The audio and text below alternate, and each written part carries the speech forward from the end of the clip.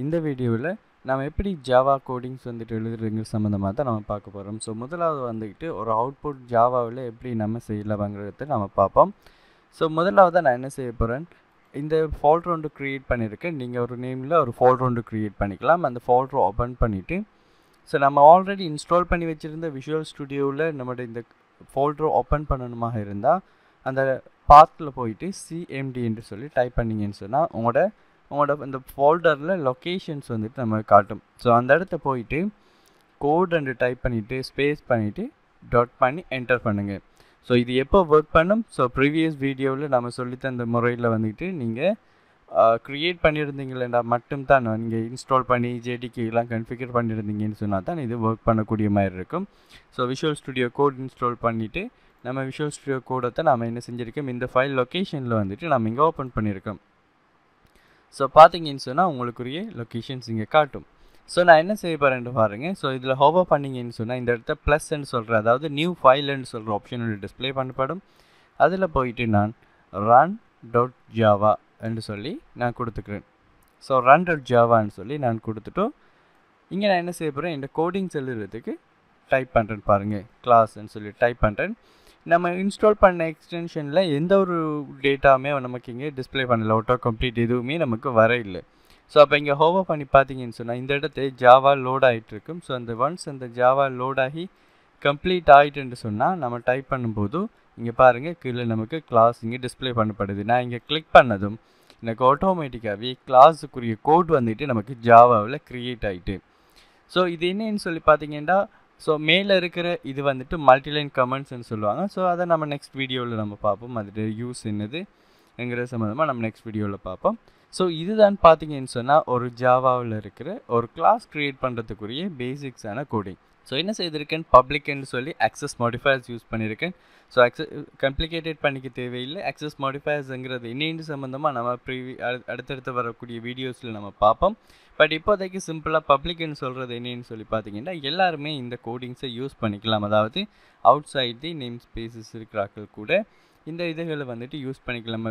For example வந்துக்கிட்டு வேறு modules இருக்குதுன்னு சொன்னால், இல்லை வேறு நேம் ஸ்பேசஸ் இருக்குதுன்னு சொன்னால், அப்படி இல்லைன்னு சொன்னால் ஸோ ஒவ்வொன்றுலேயும் ஒவ்வொரு லாங்குவேஜ்லேயும் வித்தியாசமான நேம் சொல்லுவாங்க.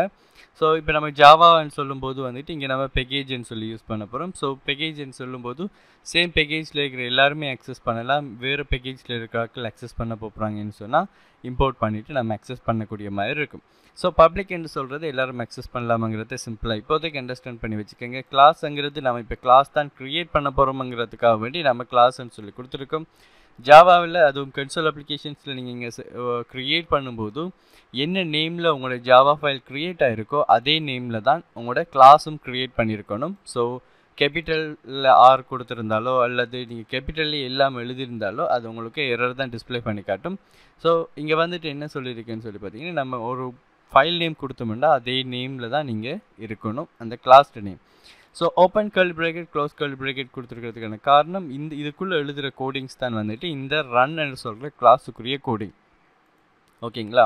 ஸோ அடுத்தது நம்ம முக்கியமாக தெரிஞ்சிக்க வேண்டிய ஒரு ஃபங்க்ஷன் என்னன்னு சொன்னால் main function. So ஜாவாவில் main function ரொம்பவே முக்கியமான ஃபங்க்ஷன். நான் இப்போ பாருங்கள், நான் நிறைய டைப் பண்ணவே இல்லை. மெயின் டைப் பண்ணதும் நான் ஆல்ரெடி இன்ஸ்டால் பண்ணியிருந்த எக்ஸ்டென்ஷன் எனக்கு ஹெல்ப் பண்ணது இந்த கோடிங்ஸை ஃபாஸ்ட்டாகவே டைப் பண்ணிக்கிறதுக்கு. ஸோ இங்கே நான் என்ன செய்கிறேன்னு பாருங்கள், பப்ளிக் என்று சொல்கிறது இந்த கிளாஸுக்கு, அதாவது கிளாஸ் பப்ளிக் என்று சொல்லி இருந்தால் அது நேம் ஸ்பேசஸ் தாண்டி நம்ம யூஸ் பண்ணுறது சம்மந்தமாக இருக்கும். ஸோ நம்ம ஒரு பெருசாக ஒரு சிஸ்டம் ஒன்று செய்யும்போது வந்துட்டு நம்ம இந்த பப்ளிக் யூஸ் பண்ணுறதுலையும் ஸோ வேறு ஆக்சஸ் மாடிஃபயர்ஸ் யூஸ் பண்ணுறதாலையும் என்ன டிஃப்ரெண்ட் இருக்குங்கிறத நம்ம ப்ராக்டிக்கலாக பார்ப்போம். இப்போதைக்கு நம்ம கிளாஸ் மெத்தட் ரிலேட்டடாக நம்ம பார்ப்போம். ஸோ நான் இங்கே என்ன செய்கிறேன்னு பாருங்கள், இங்கே பப்ளிக்னு சொல்கிற கோட் வந்துட்டு நான் இங்கே எழுதியிருக்கேன். ஸோ இங்கே மேலே ரன் அதே மாதிரி டிபக்னு சொல்கிறது வந்துட்டு நான் எழுதின கோடிங்ஸ் இல்லை, நான் ஆல்ரெடி இன்ஸ்டால் பண்ணியிருக்கிற எக்ஸ்டென்ஷன் மெயின் ஃபங்க்ஷன் ஐடென்டிஃபை பண்ணிவிட்டு எஸ் இது இங்கே இருந்து தான் ஃபஸ்ட்டுக்கு நம்மளோட ஜாவா கோடிங்ஸ் வந்துட்டு எக்ஸிக்யூட் ஆகும்னு சொல்லி ஐடென்டிஃபை பண்ணி அதை ஆட்டோமேட்டிக்காகவே அது எனேபிள் பண்ணியிருக்கு. ஸோ நீங்கள் அதை பற்றி வரி பண்ண தேவையில்லை. உங்களுக்கு அது காட்டலைன்னு சொன்னால் எந்த ஒரு ப்ராப்ளமுமே இல்லை. ஸோ நீங்களாம் மேனுவலாக இதை டைப் பண்ணக்கூடாது. ஸோ அது ஆட்டோவாகவே வந்துருந்துச்சுன்னா ஓகே, பட் நீங்கள் மேனுவலாக டைப் பண்ணாதீங்க. ஸோ அப்போ பப்ளிக்னு சொல்கிறது இந்த கிளாஸுக்கு வெளியால் இருக்கிற கிளாஸஸ் வந்துட்டு இந்த மெத்தடை யூஸ் பண்ணணும்ங்கிறதுக்காக வேண்டி பப்ளிக் கொடுப்பட்டிருக்கு. ஸோ ஸ்டேட்டிக் மெயினான பர்பஸ் என்னன்னு சொல்லி ப்ராக்டிக்கலாக நம்ம அடுத்தடுத்து வரக்கூடிய வீடியோஸில் நம்ம பார்ப்போம். பட் இப்போதைக்கு சிம்பிளாக சொன்னால் ஒரு ஆப்ஜெக்ட் க்ரியேட் பண்ணுறதுலேருந்து, அதாவது இன்ஸ்டன்ஸ் மெத்தடில் இருந்து கிளாஸ் மெத்தடாக சேஞ்ச் பண்ணுறது. ஸோ சிம்பிளாக அண்டர்ஸ்டாண்ட் பண்ணிக்கோங்க. இது சிம்பிளாக சொல்ல போனால் இது டூப்ளிகேட் ஆகிறத ஸ்டாப் பண்ணணும்னு சொல்லி இப்போதைக்கு அண்டர்ஸ்டாண்ட் பண்ணிக்கோங்க. நம்ம அடுத்தடுத்து வர வீடியோஸில் வந்துட்டு நம்ம என்ன class variable, class property, class மெத்தடுண்டா என்ன, அதே மாதிரி இன்ஸ்டன்ஸ் மெத்தட்னு சொன்னால் என்ன, இன்ஸ்டன்ட் ப்ராப்பர்ட்டின்னு சொன்னால் என்னங்கிற டீட்டெயிலில் நம்ம பார்ப்போம்.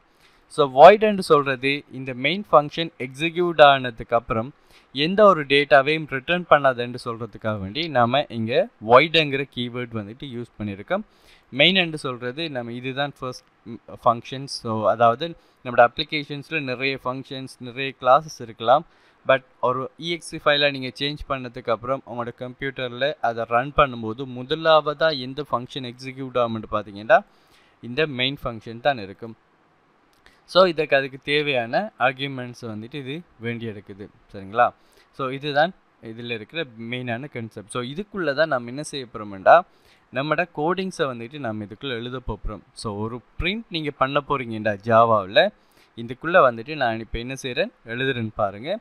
ஸோ system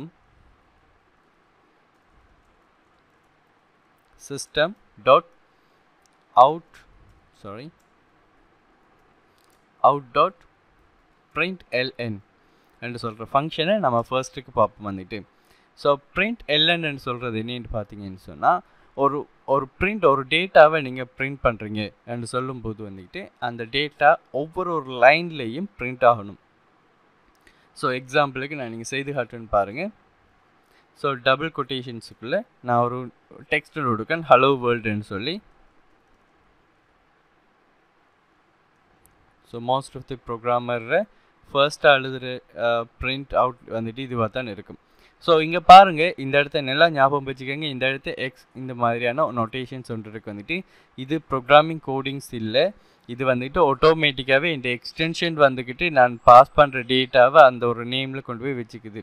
அதான் மீன்ஸ் வந்துட்டு இது ஒரு இப்போ இதுக்கு ஒரு நேம் நம்ம கொடுத்துருந்தோமாண்டா அந்த நேமை நாம் இங்கே டிஸ்பிளே பண்ணி காட்டும். இது வேர்ச்சுவலாக, இது கோடிங்ஸ் இல்லை. இந்த ஒயிட் கலரில் வர இந்த எக்ஸ்ன்னு சொல்லி இந்த டொட் வர்றது வந்துட்டு கோடிங்ஸ் இல்லை. நீங்கள் உங்களுக்கு எக்ஸ்டென்ஷன் இன்ஸ்டால் பண்ணியிருந்தீங்கன்னா ஆட்டோமேட்டிக்காகவே நீங்கள் டைப் பண்ணும்போது வரும். அப்படி வரலைன்னு சொன்னால் நீங்கள் அதை பற்றி ஒரி பண்ண தேவையில்லை, உங்களோட சிஸ்டம் ஒர்க் பண்ணக்கூடிய மாதிரி இருக்கும். பட் நீங்களாம் மெனுவலாக இந்த கோடிங்ஸை டைப் பண்ணாதீங்க. டைப் பண்ணிங்கன்னு சொன்னால் உங்களுக்கு அது ஒர்க் பண்ணாமல் போயிடும்.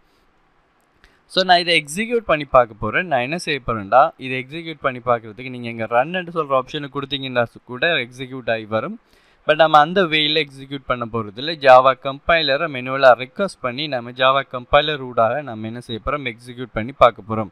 நீங்கள் என்ன செய்யலாம்னு சொல்லி பார்த்தீங்கன்னா கண்ட்ரோலோட ஷிஃப்டோட C, அதாவது நீங்கள் இந்த ஃபைலில் இருக்கிறீங்க, இந்த run.javaன்னு சொல்கிற ஃபைலில் கிளிக் பண்ணிவிட்டு கண்ட்ரோலோட ஷிஃப்டோட Cயை ப்ரெஸ் பண்ணிங்கன்னா அவங்களோட ஃபைல் லொக்கேஷன்ஸ் இங்கே டிஸ்பிளே பண்ணப்படும் உங்களோட CMDயில்.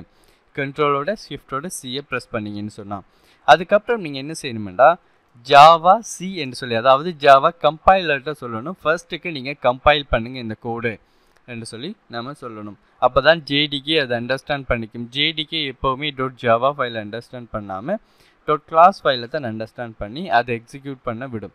ஸோ நான் என்ன செய்ய போகிறேன்னு சொல்லி பார்த்தீங்கன்னா இங்கே ஜாவா C கம்பைலரை நான் சொல்லிட்டேன். அதுக்கப்புறம் நான் சொல்கிறேன் run.javaன்னு சொல்கிறேன். அதாவது இந்த ஃபோல்டர் லொக்கேஷனில் இருக்கிற run.javaன்னு சொல்கிற இந்த ஃபைலில் என்ன செய்யுங்கன்னா ஜாவா கம்பைலர் ஊடாக கம்பைல் பண்ணுங்கன்னு சொல்கிறேன். ஸோ என்டர் பண்ணதும் இங்கே பாருங்கள், இது வரைக்கும் இங்கே ஜாவா ஃபைல் மட்டும்தான் இருந்தது. ஒன்ஸ் இது எக்ஸிக்யூட் ஆகி முடிஞ்சதுக்கப்புறம் பாருங்கள் இங்கே .class ஃபைல் வந்துச்சு. பட் நம்ம அதுக்குள்ளே போனால் நம்ம இதை எங்கேயுமே ரீட் பண்ணி பார்த்துக்க இல்லாது. பட் நான் இங்கே என்ன செய்கிறேன், கம்பைல் ஆகிட்டுது. கம்பைல் ஆனதுக்கப்புறம் நம்மளோட அவுட்புட்டை நம்ம பார்க்குறதுக்கு நான் என்ன செய்கிறேன், ஜாவா ரன் என்று சொல்லி கொடுத்து என்டர் பண்ணுறேன்னு பாருங்கள். இந்த ஹலோ வேர்ல்டுன்னு சொல்கிறது எனக்கு இங்கே டிஸ்பிளே ஆகிருக்கு.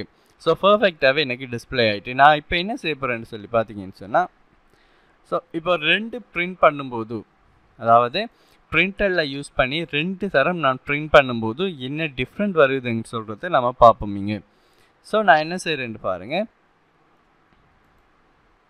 இதை காப்பி பண்ணிவிட்டு திருப்பி நான் பேஸ்ட் பண்ணுறேன்.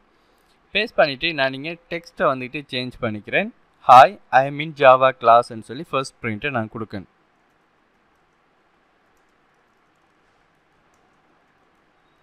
ஸோ ஓகேங்களா. So first print hi I am in Java கிளாஸ்ன்னு சொல்லி கொடுக்கேன். ஸோ அடுத்தது வந்துட்டு நான் என்ன சொல்கிறேன்னு பாருங்கள். Today I am start learning Java with Tamil programmer என்று சொல்கிற டெக்ஸ்ட்டை வந்துட்டு நான் இங்கே ரெண்டாவது இதில் டிஸ்பிளே பண்ணிக்கிறேன்.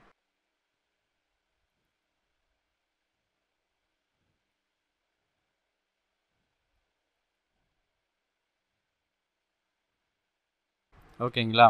ஸோ இப்படி நான் கொடுத்துட்டேன். கொடுத்ததுக்கப்புறம் இப்போ எக்ஸிக்யூட் பண்ணுறேன்னு பாருங்கள். திருப்பி நான் ஆல்ரெடி இருக்கிற அந்த எல்லாத்தையுமே க்ளோஸ் பண்ணிக்கிறேன். ஓகேங்களா. கண்ட்ரோலோட ஷிஃப்டோட சியை ப்ரெஸ் பண்ணுறேன். எனக்கு திருப்பி ஓப்பன் ஆகிட்டு இப்போ பாருங்கள், நம்ம ஒவ்வொரு சேஞ்சஸ் பண்ணதுக்கு அப்புறமும் நம்ம திருப்பி கம்பைல் பண்ணிக்கணும். அப்போ தான் நம்மளோட கோட் வந்துக்கிட்டு எக்ஸிக்யூட் ஆகும். நம்ம லாஸ்ட்டாக செஞ்ச சேஞ்சஸ் வந்துட்டு எக்ஸிக்யூட் ஆகும். அப்படி இல்லாமல் இங்கே பாருங்கள், ஜாவா சியை நான் கால் பண்ணாமல் கம்பைல் பண்ணாமல் ரன் அண்ட் மட்டும் நான் கொடுத்தேன்டா ஹலோ வேர்ல்டு மட்டும் தான் நமக்கு டிஸ்பிளே ஆகும். இப்போ நம்ம சேஞ்ச் பண்ணது எதுவுமே டிஸ்பிளே ஆகாது. ஸோ நம்ம ஒவ்வொரு சேஞ்சஸ் முடிஞ்சதுக்கப்புறம் இப்படி நம்ம கம்பைல் பண்ணி பார்த்துக்குவோம். Java C run dot Java ஃபர்ஸ்ட்டுக்கு Java சியை use பண்ணி கம்பைல் பண்ணுறேன். எஸ், கம்பைல் ஆகி முடிஞ்சுது. இப்போது ஜாவா ரன்னு சொல்லி கொடுத்ததும் பாருங்கள். ஸோ ஃபர்ஸ்ட்டுக்கு நம்ம பிரிண்ட் பண்ண பிரிண்ட் நமக்கு இங்கே டிஸ்பிளே ஆகுது. அடுத்ததாக நம்ம ரெண்டாவதாக பிரிண்ட் பண்ண பிரிண்ட் வந்துக்கிட்டு நமக்கு இங்கே டிஸ்பிளே ஆகக்கூடிய மாதிரி இருக்குது. சரிங்களா. ஸோ அப்போ நல்லா ஞாபகம் வச்சுக்கோங்க. ஸோ பிரிண்ட் எல்என்னு சொல்லி யூஸ் பண்ணும்போதும் ஒவ்வொரு பிரிண்ட் ஒவ்வொரு லைனில் பிரிண்ட் ஆகும், பக்கத்தில் பிரிண்ட் ஆகாது. ஓகே. ஸோ அடுத்ததை நம்ம என்ன செய்ய போகிறோம்டா, இந்த பிரிண்ட் ஃபங்க்ஷனில் நம்பர்ஸை நம்ம யூஸ் பண்ணலாமான்னு கேட்டிங்கன்னா, நம்பர்ஸ் எப்படி யூஸ் பண்ணலாம்னு கேட்டிங்கன்னா, நீங்கள் சிம்பிளாக இந்த டபுள் கொட்டேஷன்ஸுக்குள்ளேயே நீங்கள் நம்பர்ஸை கொண்டு வந்து போட இயலும். இப்போ உதாரணமாக 25ன்னு சொல்லி போட இயலும். சரிங்களா. 25 போட்டுட்டு எக்ஸிக்யூட் பண்ணிங்கன்னு சொன்னாலும் 25ங்கிறது எக்ஸிக்யூட் ஆகும். அப்படி இல்லைன்னு சொன்னால் டபுள் கொட்டேஷன் இல்லாமல் நீங்கள் 25ன்னு சொல்லியும் கொடுக்க இயலும். ஸோ 25 கொடுத்தாலும் உங்களுக்கு எக்ஸிக்யூட். இங்கே பாருங்கள், Java C run dot Java திருப்பி ஒரு தரம் கம்பைல் பண்ணிக்கிறேன். அதுக்கப்புறம் ஜாவா ரன் என்று கொடுக்கேன். 25 எனக்கு இங்கே எக்ஸிக்யூட் ஆகுது. இதுவே நான் டபுள் கொட்டேஷன்ஸுக்குள்ளே கொடுத்துருந்தா கூட நமக்கு 25ங்கிறது எக்ஸிக்யூட் ஆகும். நான் திருப்பியும் கம்பைல் பண்ணி எக்ஸிக்யூட் பண்ணி காட்டுன்னு பாருங்கள். Java C run dot Java ஃபஸ்ட்டுக்கு compile பண்ணிட்டேன். அதுக்கப்புறம் ஜாவா ரன்னு கொடுத்து எக்ஸிக்யூட் பண்ணுறேன். 25ங்கிறது எனக்கு பர்ஃபெக்டாகவே இங்கே எக்ஸிக்யூட் ஆகிருக்கு. ஸோ இப்போ நான் என்ன செய்ய போகிறேன்னு பாருங்கள். அப்போது என்ன டிஃப்ரெண்ட், டபுள் கொட்டேஷன் யூஸ் பண்ணால் என்ன டிஃப்ரெண்ட், டபுள் கொட்டேஷன் யூஸ் பண்ணாமல் என்ன டிஃப்ரெண்ட் அப்படின்னு சொல்லி பார்த்தீங்கன்னா, டபுள் கொட்டேஷன் நீங்கள் யூஸ் பண்ணிங்கன்னா அது ஒரு டெக்ஸ்ட்டாக தான் அது எடுக்கும். இப்போ பாருங்கள், நான் இப்போதைக்கு நான் என்ன செய்கிறேன்டா, இந்த ப்ளஸ்ஸை யூஸ் பண்ணி அடிஷன்ஸ் ஆப்ரேட்டர்ஸை யூஸ் பண்ணிவிட்டு நான் டபுள் கொட்டேஷனுக்குள்ளே திருப்பியும் 25ன்னு சொல்லி கொடுக்கேன். ஓகேங்களா. கொடுத்துட்டு இப்போ எக்ஸிக்யூட் பண்ணி காட்டுன்னு பாருங்கள் என்ன அவுட்புட் நமக்கு டிஸ்பிளே ஆகுதுன்னு சொல்லி. கண்ட்ரோலோட ஷிஃப்டோட சியை ப்ரெஸ் பண்ணிக்கிறேன். ஜாவா சி ரன் டாட் ஜாவான்னு சொல்லி கொடுக்கேன். எக்ஸிக்யூட் ஆகிட்டுது. இப்போ ஜாவா ரன்னு கொடுத்து எக்ஸிக்யூட் பண்ணுறேன்னு பாருங்கள். ஸோ 25 ஃபர்ஸ்ட்டுக்கு டிஸ்பிளே ஆகிருக்கு, ரெண்டாவதாக கொடுத்த 25 அதுக்கப்புறம் டிஸ்பிளே ஆகிருக்கு. அப்போது மெத்தமெட்டிக்கல் வைஸாக நம்ம ரெண்டு நம்பர்ஸை ப்ளஸ் பண்ணணுமென்னு சொன்னால் கண்டிப்பாக டபுள் கொட்டேஷன் இல்லாமல் நம்ம யூஸ் பண்ண வேண்டி வரும். பாருங்கள், நான் டபுள் கொட்டேஷன் நீங்கள் யூஸ் பண்ணாமல் கொடுத்துட்டு இப்போ கண்ட்ரோலோட ஷிஃப்டோட சியை ப்ரெஸ் பண்ணுறேன். ஜாவா சி ரன் டாட் ஜாவான்னு சொல்லி கொடுக்கேன். அதுக்கப்புறம் ஜாவா ரன்னு கொடுக்கேன். இப்போ பாருங்கள் 50 என்று சொல்லி வருது. அப்போ நல்ல ஞாபகம் வச்சுக்கோங்க, ப்ரோக்ராமிங்கில் டபுள் கொட்டேஷன்ஸுக்குள்ளே இருக்குமெண்டு அது ஒரு டெக்ஸ்ட்டாகவும், டபுள் கொட்டேஷன் இல்லாமல் இருக்குமென்னு சொன்னால் அது ஒரு நம்பராகவும் ஐடென்டிஃபை பண்ணிக்கும். பட் நீங்கள் எந்த ஒரு லெட்டர்ஸை இப்போ ஹலோ வேர்ல்டுன்னு கொடுத்ததை நம்ம டபுள் கொட்டேஷன் இல்லாமல் நீங்கள் கொடுக்க இல்லாது, கொடுத்தா அது எரர் தான் வருமேனுண்டா அது ஒரு டெக்ஸ்ட். சரிங்களா. ஸோ சில சந்தர்ப்பங்களில் நீங்கள் பார்த்துருப்பீங்க டபுள் கொட்டேஷன் இல்லாமல் ஏதாவது ஒரு டெக்ஸ்ட் அதுக்குள்ளே இருந்திருக்கும். பட் அது ஒரு வேரியபிளாக இருக்கலாம், இல்லை ஒரு ஃபங்க்ஷனாக இருக்கலாம். பட் அது ரிலேட்டடான வீடியோஸ் எல்லாம் நம்ம கண்டினியூஸாக நீங்கள் வீடியோஸை பார்க்கும்போது நம்ம அங்கே பார்க்கக்கூடிய மாதிரி இருக்கும். ஓகேங்களா. ஸோ இப்போ நம்ம என்ன செய்ய போகிறோம்னு பாருங்கள். அப்போ ஒரு லெட்டர்ஸுக்கு பக்கத்தில் இன்னொரு லெட்டர்ஸ் வரணும்னு சொன்னால், இப்போ நம்ம நார்மலாகவே இதை நீங்கள் டைப் பண்ணும்போது பாருங்கள், பிரிண்ட் அண்ட் டைப் எனக்கு நிறைய டைப்ஸ் ஆஃப் பிரிண்ட்ஸ் இங்கே நமக்கு டிஸ்பிளே ஆகிருக்கு. அதில் பிரிண்ட்ங்கிற ஆள் யாருன்னு பார்த்தீங்கன்னா, இப்போ நீங்கள் ரெண்டு லெட்டர்ஸை நீங்கள் டைப் பண்ணும்போது அதாவது 2 டெக்ஸ்ட்டை நீங்கள் டைப் பண்ணும்போது வந்துக்கிட்டு இதில் 2 பிரிண்ட் கொடுக்கும்போது என்ன மாதிரியான சேஞ்ச் வருதுன்னு பார்ப்போம். ஸோ இங்கே என்ன செய்கிறேன்டா 1 இந்த மாதிரியான ஒரு டெக்ஸ்ட்டை கொடுத்துக்கிறேன். ரெண்டாவது வந்துக்கிட்டு system dot out dot print கொடுத்துட்டேன். இங்கே நான் என்ன செய்கிறேன் திருப்பி டபுள் கொட்டேஷன்ஸ்குள்ளே ஆப்ஷன் என்று சொல்லி சும்மா கொடுத்துட்டேன். இப்போ எக்ஸிக்யூட் பண்ணால் நமக்கு ஃபர்ஸ்ட் லைனில் இது செகண்ட் லைனில் இது டிஸ்பிளே ஆகும்னு சொல்லி தான் நமக்கு ஆல்ரெடி நம்ம பார்த்துருந்தோம். பட் நம்ம இங்கே பிரிண்ட்டை யூஸ் பண்ணும்போது பிரிண்ட் எல்என்னு யூஸ் பண்ணும்போது ஒவ்வொரு பிரிண்ட்டும் ஒவ்வொரு லைனில் பிரிண்ட் ஆகும். பட் பிரிண்ட்டை யூஸ் பண்ணும்போது என்ன நடக்குதுன்னு சொல்லி பார்ப்போம். கண்ட்ரோலோட ஷிஃப்டோட சியை ப்ரெஸ் பண்ணிவிட்டு ஜாவா சி ரன் டாட் ஜாவான்னு சொல்லி கொடுத்துக்கிறேன். அதுக்கப்புறம் ஜாவா ரன் என்று சொல்லி கொடுத்து எக்ஸிக்யூட் பண்ணுறேன்னு பாருங்கள். எனக்கு ரெண்டுமே ஒரே பிரிண்ட் மாதிரி ஒரே லைனில் டிஸ்பிளே ஆகிருக்கு இல்லைங்களா.